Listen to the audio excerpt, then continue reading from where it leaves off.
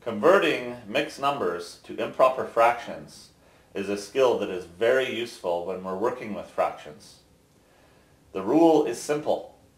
The big number times the denominator plus the numerator gives the new numerator. The new denominator is the same as the old one. Let's try it.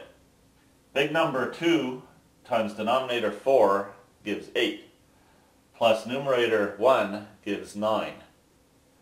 Our new numerator is 9.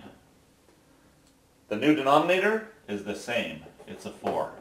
2 1/4 is equal to 9/4.